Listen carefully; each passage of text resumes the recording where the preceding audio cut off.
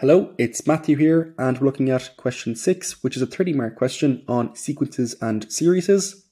So we have to find the value of t1, which is the first term in this arithmetic sequence.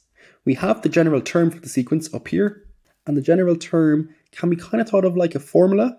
So if you want to find the fifth term, you put in 5 for n into the general term. If you want to find the sixth term, put in 6 for n in the general term, and so on. So the question wants us to find the first term, so t1 is the first term, t2 the second term, t3 the third term, and so on. So we have to find the first term, so we're going to put in 1 for n. Just to point out that sometimes you are asked to work out the general term yourself. If you are asked to do that, there is a formula to do that on page 22 of the formula and tables book. But let's continue. So t1 is equal to minus 254 plus 1 minus 1 by 4. So 1 minus 1 is obviously 0. Which gives us minus 254 plus 0 times by 4. So 0 by 4 is just 0. So that leaves us with t1 is equal to minus 254. So minus 254 is the first term in this sequence. Now let's have a look at part 2, where we're asked to work out the value of the common difference for that sequence. We're told that that's equal to t2 minus t1. You're not always told that the common difference is equal to t2 minus t1.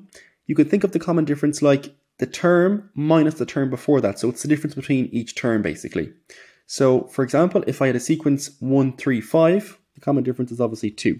So you can see to work out the common difference, you just minus each term from the term before it. So it's telling us to do t2 minus t1, but you could also do t4 minus t3 or t3 minus t2. You should get the same answer every time if it's an arithmetic sequence, which we're told this one is. We're going to stick with t2 minus t1, but if you want to try t3 minus t2 yourself, or t4 minus t3, you can, and you should get the same answer. So we've already worked out t1 in a part 1, and that was minus 254. Now let's work out t2, and take away t1 from t2. That will give us the answer for a part 2. So it's minus 254 plus 2 minus 1 by 4, which gives us minus 254 plus 1 by 4. So that gives us minus 254 plus 4, and that's equal to minus 250.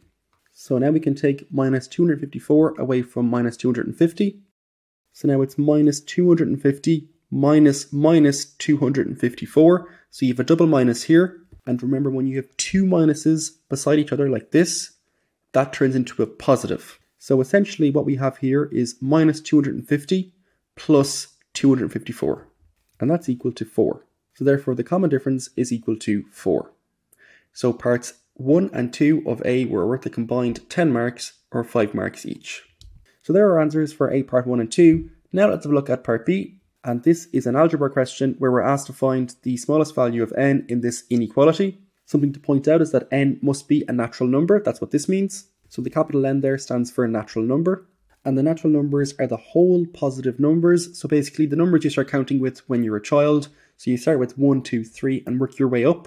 It's not 0 and it's no minus number, and it also can't be a fraction. So you can just start with 1, 2, 3, 4. Think of the numbers you would learn to count with when you were younger. It doesn't have an end, so it doesn't end at any particular number. It just goes on and on and on. But it just must be a whole number, so that's not a fraction, and it must not be negative or 0. So that would be important at the end of this question for the answer. So the first thing to do is to multiply out n minus 1 by 4. So n minus 1 by 4 is going to be n by 4, which is 4n, and then minus 1 by 4, which is going to be minus 4. So that gives us minus 254 plus 4n minus 4.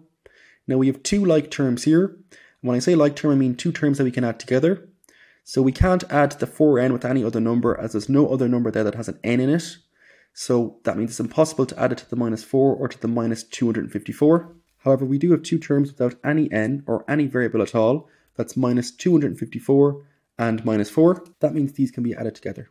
So minus 254 minus 4 is going to give us minus 258.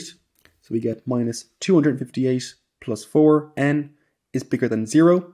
So to find the value for n, I want to have all my n terms on one side and all the terms without an n on the opposite side. So I'm going to keep my 4n on the left hand side, and I'm going to move my minus 258 over to the right hand side. So when I move that across the inequality, the same rules apply as if it was an equals to sign. So remember, when you're moving a minus across the equals to sign or an inequality like this one, the symbol must change from either plus to minus or minus to plus. So therefore I get 4n is greater than plus 258. So now to work out the value for n, I'm going to divide both sides by 4. So remember, whenever you're trying to solve a question or find the value of n, or be it x or y, whatever it is, and you're left with a number before that particular letter, just divide both sides by that number and you'll be left with the n or the x or the y, whatever it is equal to your answer, or is greater than your answer, or smaller than your answer, but that will give you what you're looking for. So I'm going to divide both sides here by 4. So we have 4n divided by 4. That just gives us n. And you can see now how it's going to give us n is greater than, and then whatever it is that we're looking for, the answer. And that's going to be 258 divided by 4, which is equal to 64.5. So we found that n is greater than 64.5. However, remember up here at the start, n must be a natural number. So we're going to have to round this to the nearest natural number, and the nearest natural number to 64.5 is going to be 65. So therefore the answer is n greater than 64.5, rounded to the nearest whole number is going to be 65. So therefore the answer is n equal to 65. And that question is worth 10 marks. Now let's have a look at part C, the final part of this question. So we're asked to solve the following equation for n, which is again a natural number. So this is the sum of the first n terms of a sequence. If you are ever asked to find the sum of the first n terms of a sequence, you can work out this formula. If it's not given to you, you'll be able to work it out on page 22 of your formula and tables book. So we're going to have to solve for n here, which basically means to find a value for n. So at the end of the question, we should have n equal to some number. So I'm going to multiply this out and see what we get. To solve a question, you must have an equals to sign. So if it doesn't have an equals to sign there, then it probably isn't a question asking you to solve.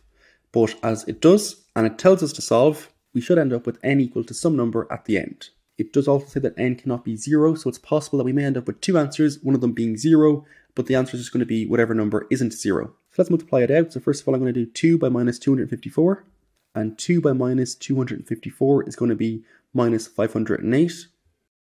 I'm going to do the part in the brackets first. So once again, we have two like terms here, and that's minus 508 and minus 4. As neither of those have n's and there's no other term with an n inside the bracket, that means that both of them can be added together. And minus 508 minus 4 is going to give me minus 512. So I get n over 2 outside of minus 512 plus 4n is equal to 0. So now I have to multiply out n over 2 by minus 512 plus 4n. And n over 2 by minus 512 is going to give me minus 512n over 2. And then n over 2 by 4n will give me 4n squared over 2. And that's all equal to 0. Now the first thing to do here is I'm going to get rid of the fractions. And to get rid of fractions like these, to be left with two whole numbers, we're going to multiply both fractions by the lowest common denominator. As both of these fractions have the same denominator, which is 2, so you'll have to multiply every term by 2, even the terms that aren't fractions. So here we just have 0 that isn't a fraction, and obviously 0 by 2 is still 0. However, if you do have another number that isn't a fraction, you will also multiply that by the lowest common denominator, which in our case here is 2. So we're going to start with minus 512n over 2 multiplied by 2. Now, whenever you multiply a fraction by the denominator, so whenever you multiply a fraction by the number on the bottom, your answer will just be the number on the top. So essentially here, our answer will be minus 512n. So that's a maths tip for you there. So if you ever multiply a fraction by the number on the bottom of the fraction, you'll be left with the number on the top, the numerator of the fraction, which in my case here is minus 512n. And the same thing applies for 4n squared over 2. Multiplying that by the denominator, which is also 2, will leave me with 4n squared. And 0 by 2 is obviously 0. So now to solve for n, we're going to have to factorize. And the factorization method here that we're going to use is the highest common factor method. It's the only method that will actually work here.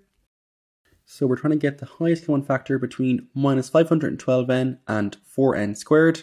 And the highest common factor, the HCF of minus 512n plus 4n squared is going to be 4n. So that means we can take the 4n outside. And 4n into minus 512n is going to leave me with minus 128. And then 4n into 4n squared is going to leave me with n. So then I get 4n outside of minus 128 plus n is equal to 0. So from this I can say that 4n is equal to 0 and minus 128 plus n is also equal to 0. So 4n equal to 0, I'm going to divide both sides by 4, which gives me n is equal to 0. And then on the right hand side I get minus 128 plus n is equal to 0. So I'm going to move the minus 128 over to the right hand side. And that will turn to plus, as whenever you move a number across the equal to sign, it changes from plus to minus or minus to plus. So then I get n is equal to plus 128. And we're told at the start of the question that n cannot be equal to 0. So therefore n must be equal to 128. So that's our answer for part C of the question, and it was worth 10 marks. That is the final part of the question and the end of the video. Thank you very much for watching, and I hope I helped.